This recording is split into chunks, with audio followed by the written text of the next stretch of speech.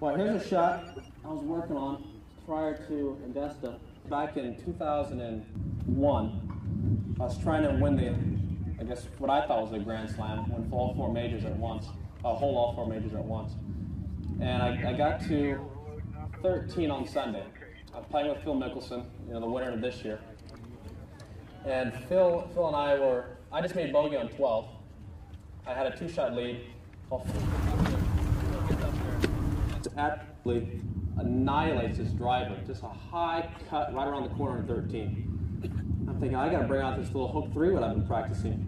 So I give it one of these. Nice sweeping hook 3-wood. Just like that. Right around the corner. Okay? And it just so happened that I kind of outdrove him. He had about a 4-iron in the green. I had 6-iron in the green. Well, 14 is the same thing, so right to left hole, just like that. And he had another perfect driver. We both made birdie, so he still has the honor on the tee. He has another perfect driver. So I said, well, it worked on the last hole. I hope it works here. So I had the same exact shot. Just like that. Threw it right around the corner again. And we were walking off the tee together, and Phil and I haven't said a word to each other all day.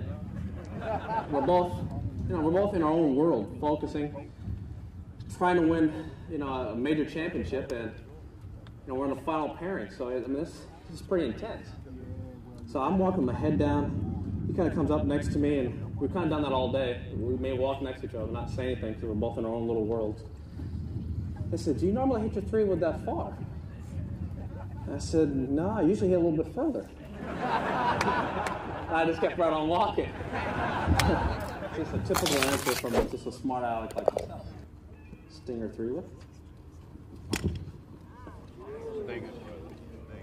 All right. Now,